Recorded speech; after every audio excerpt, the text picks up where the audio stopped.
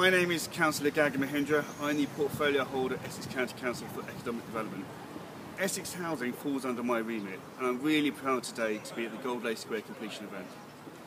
This is the former site of the Essex Library headquarters, and we as a county council have decided to regenerate this area by building 9 independent living units and 23 private dwellings.